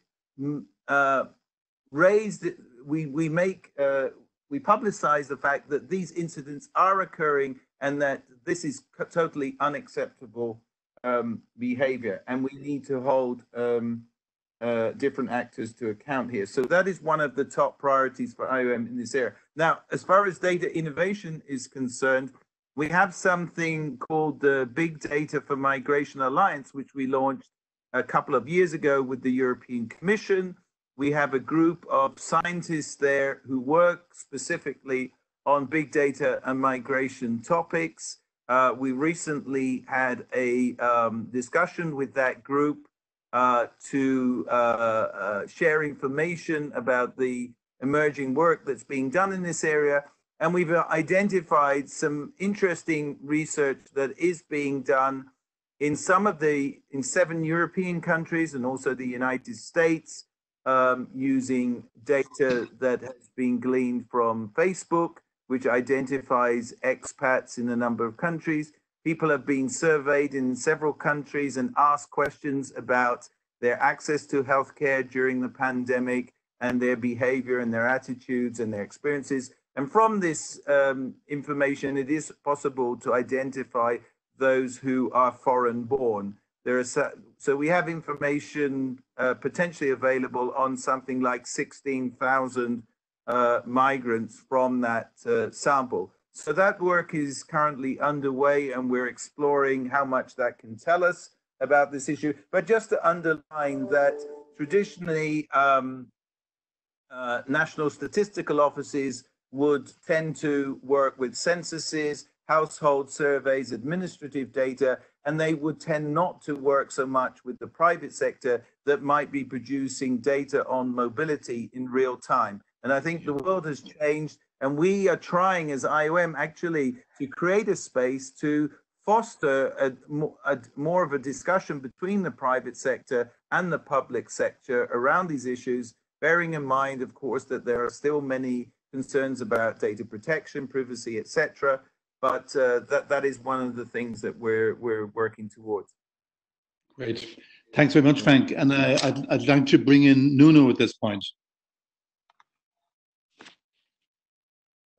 Thank you, David. I would like to first raise a niche or a piece of work that we have been conducting, and I didn't mention earlier on, is called Review of COVID-19 Digital Solutions and Implications on Mobility Data Work.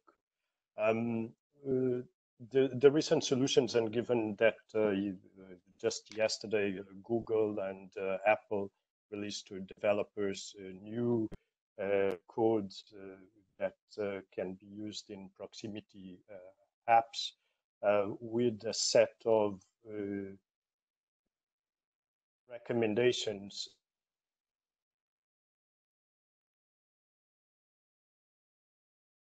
Interesting in the sense that these two companies are setting some, a regulatory environment with developers and colleagues working on data in an international environment where it's very difficult to come up with regulations for it. And also, as part of that piece of work, one of the questions we saw here was on the data ownership. I think that is being discussed differently between countries in terms of the use of centralized databases versus non-centralized databases, where location and private data is shared or not shared. A question for us is how far in should we go in sharing data for research for which we have not had the time or we don't have the knowledge and experience to assess future risk. In our case, the global map of points of entry did not exist. We created it with all airports, land borders, seaports. Is this a shareable database or not? So we are conducting our own sort of risk assessment.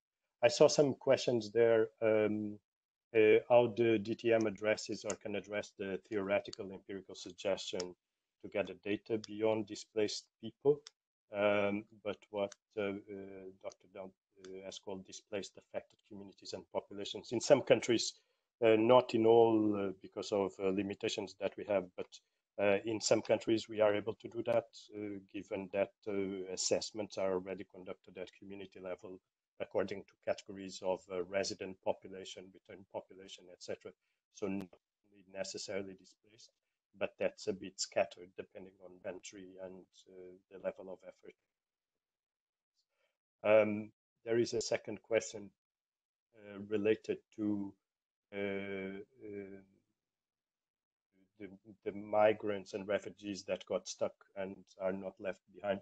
I think in our migrant update that I cannot share externally, like some of the categories that we came upon were migrants that are stranded, migrants at sea, migrants unable to get out of boats in different locations, including cruise, but also migrants that in border locations get stranded or are unable to return home, etc. So I think that right now what we are facing is a difficulty in categorizing issues in order to capture them a bit better. For instance, countries that are reconsidering or threatening long-standing migration, labor migration links with other countries. If those countries do not repatriate their own migrants, we don't have a category really on where to put this, and we are going along. The last one on the DTM travel restriction data, if IOM is analyzing how different types of travel restrictions affect mobility, migrants, and the spread of the virus. In terms of how it affects mobility, certainly, our portal is called the Mobility Impacts of COVID-19 and Migrants.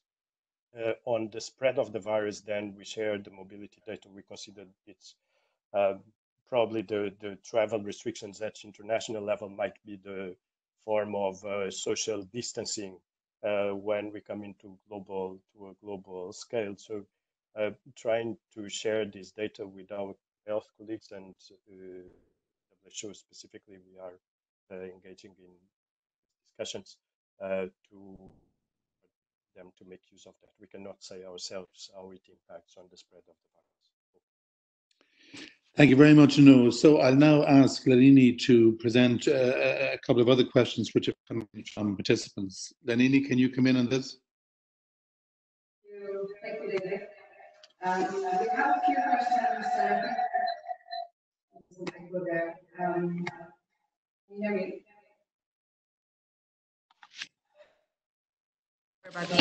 So we have a few questions that I'd like to take a bit forward with the different speakers.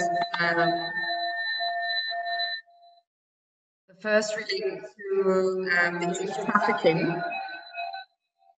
think there's an echo, there's a really bad echo.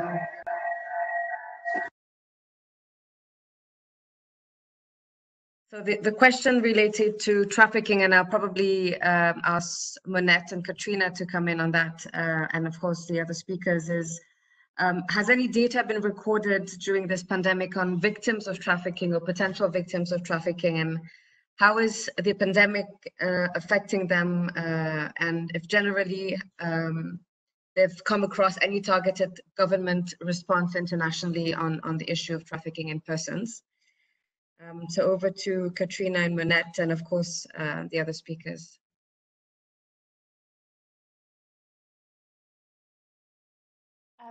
Thank you. I have focused mostly in what I was sharing in terms of forced displacement and not necessarily looking at that specific issue around trafficking. So I don't have up-to-date information about that, but I think that, you know, once we start to drill down into these questions about categories of migrants, I would say firstly thinking about trafficking, but also people mentioned detention as well, migrants who are in detention and people who are trapped. I think those are clearly key priority areas. But given what we've just heard, I think about the discrepancies and the gaps in data on migration more broadly, I think it looks like we have a long way to go in terms of getting that reliable and really comprehensive data on those particular communities and groups of concern. Thank you, Katrina. Monette, would you like to come in on that question as well, regarding potential cases of trafficking or increased risks of trafficking in a context like COVID? Yes, I second what Katrina has said, which is, you know, in context where our data is already, gathering is already being challenged, this is a particularly difficult group. So I'm not aware of specific data that I can point the questioner to, but we can extrapolate from what we've been hearing anecdotally that issues of trafficking incidences of trafficking will likely have increased.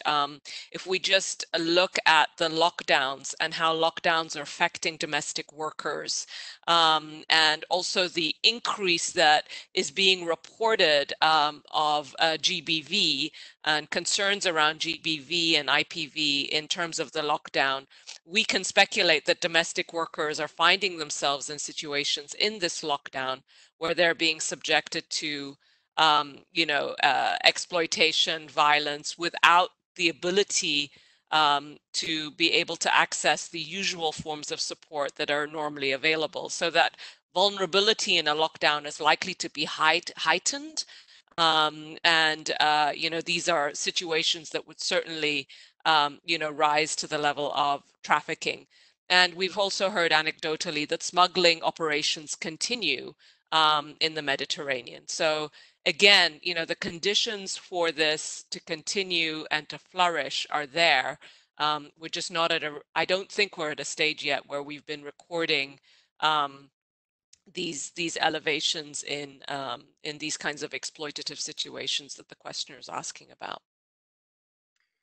Thank you, Monette. There's actually not a similar question, but a question regarding just trying to get it on domestic violence. So is there also the same question to you and Katrina, probably on different types of behaviors or risks that we've seen, or consequences, as a risk of increased prevalence of domestic violence within, these communities, refugees and migrants?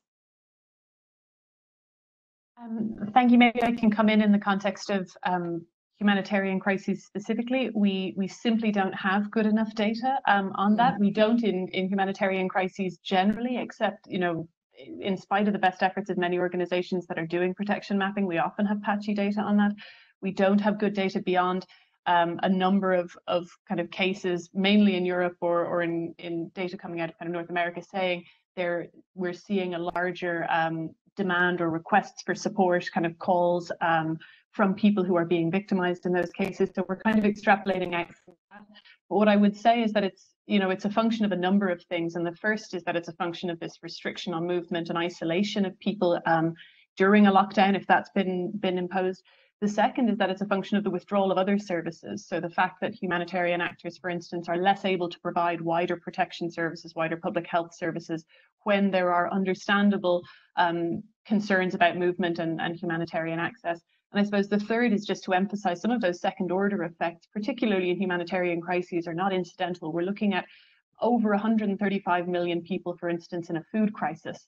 in the world today, and the WFP warning that could massively increase, that is profoundly gendered in terms of women's role in food collection, women's role in food preparation and food distribution in the household. And when we're looking at populations who are in, whether they're in camp or non-camp settings, if they're displaced, they are particularly vulnerable to informal economies, to access of humanitarian actors. And that can create enormous strain within the community, within the household, within the family. And so those are the risk factors, but they're multifaceted. So I think we have many reasons to believe that will be the case, and many reasons to believe, unfortunately, that some of those wider protection concerns are not going to get the focus and the spotlight that they'll need for some time while we're focusing understandably on this emerging crisis. Thank you, Katrina. We have a question from a PhD student at the University of Thessaly in Greece, and his question is about the role that played by COVID-19 in driving mobility both in low and high income communities. So I'll open the question to all the speakers, whoever wants to come in first on that quite general question on the role played by COVID-19 in driving mobility in both low but also high income communities.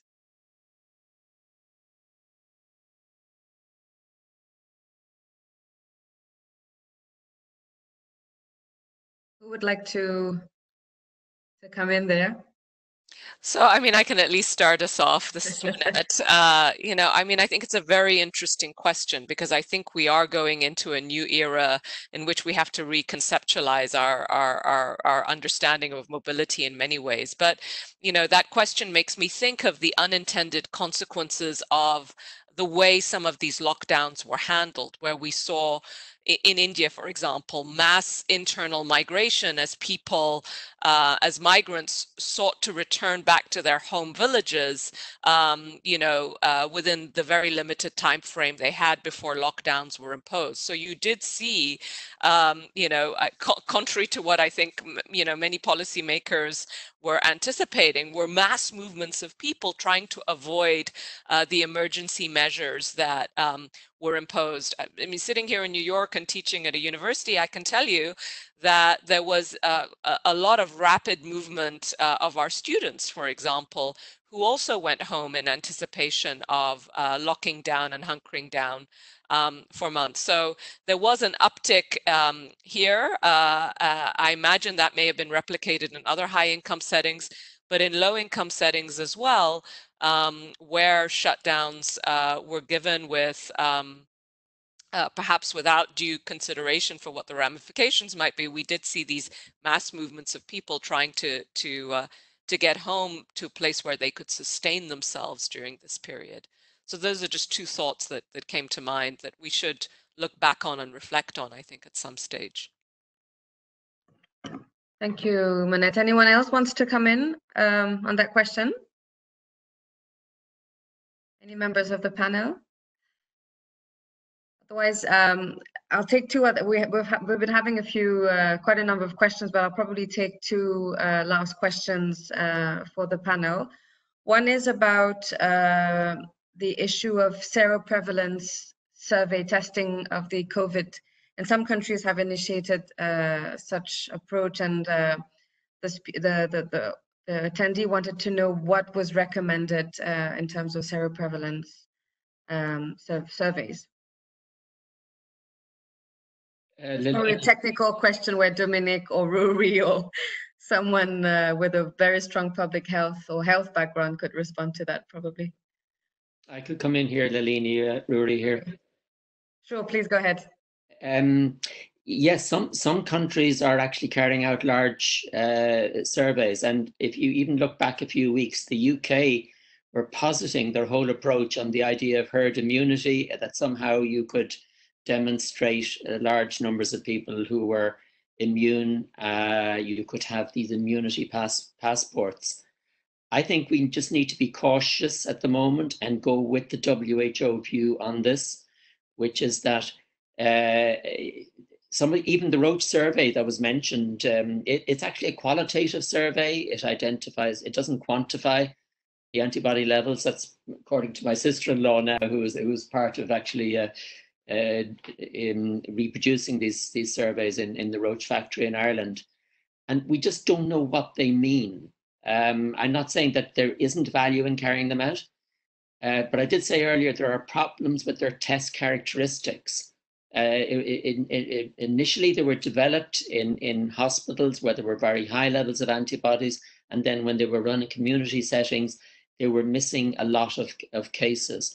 I think just the jury is out on them at the moment, but I think as soon as they become available, they could be very useful. Once they've been tested and found to be useful, they could give us important information about the vulnerability of communities, how many have been infected.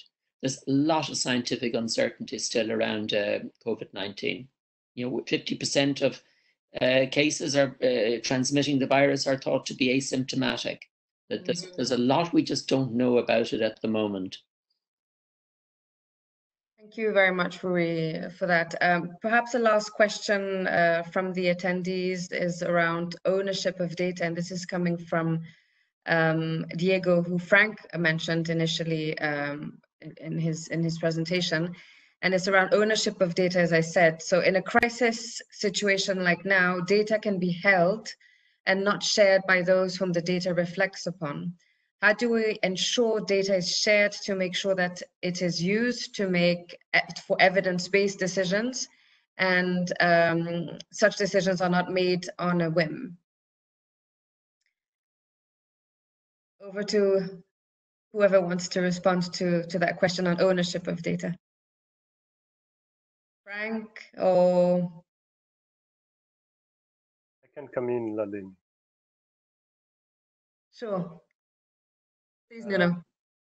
Yeah, so I mentioned briefly the work on reviewing digital solutions and platforms that are requesting us and other actors to mix data sets for the benefit of research, and where together with, I guess, with regular citizens around the world, we are tempted to not consider previous restrictions in terms of sharing data, but we are also not very sure of the impacts they may have. So I guess there will be some body of evidence arising from these crises in terms of how privacy, as it used to be taken before the COVID response, will evolve over the next years. A big discussion is on individual level mobility data and location data. And for those, I will not get too much into it here, but there is plenty of literature that is starting to come up about trade-offs on privacy versus research or health surveillance. Over. Thank you, Nuno. I think we will probably stop with all the questions because I mean, we're not running out of time. We could continue, I'm sure, but it's already past 4 o'clock Irish time at least. On my end, I'd like to thank the panelists and the attendees for this very, very rich exchange today, and I'll pass the floor on to David for the closing remarks. Thanks a lot.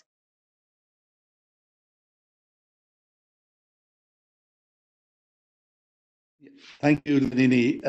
Indeed, thank you for the entire initiative. This has been a terrific webinar. I don't have very much to say other than to remark how rich it was, how detailed, how wide-ranging. We got a terrific set of speakers and set of questions indeed. And for me, I think the first point to make is that we have identified very clearly the need for timely, that's to say real-time, accurate and disaggregated data on the predicament of migrants and refugees in the current COVID-19 situation, especially.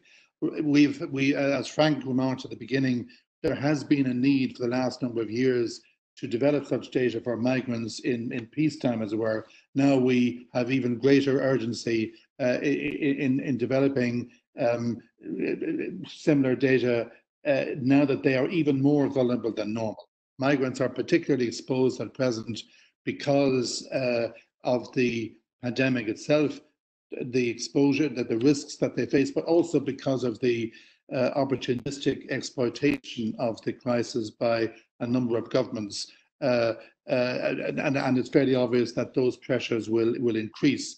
So it is all the more important that we can provide scientific data, as a number of the colleagues have emphasized, evidence base for the humane policy decisions which governments must take in this situation. So for me, that was the great value of the webinar, and I hope that we can build on this. We've heard about plenty of good initiatives which are underway. We've heard about the detailed work that WHO and IOM and other UN agencies are doing in this area. At the same time, gaps are very obvious. We had a whole range of gaps identified in what is currently available, gaps that we all need to plug. The quality of the data is deficient often for reasons beyond our control, but there is an awful lot of work that needs to be done. Concrete recommendations were made by our speakers, and there's a lot to reflect on from that. I know that IOM and WHO will continue to work to fill those gaps, to deepen the evidence base I'm talking about. There's a role also for the academic and research community, for the private sector, and for civil society. So I would like to think that this webinar will be the first of a number of such initiatives which could try to map out more clearly the needs and the directions that we have to go in. So again, thanks to everybody for having taken part, and most of all, thanks to our first-class speakers and to Lalini for having this initiative, and also to Frank from GMDAC in Berlin. For me, it was a very great pleasure. Thank you to everybody.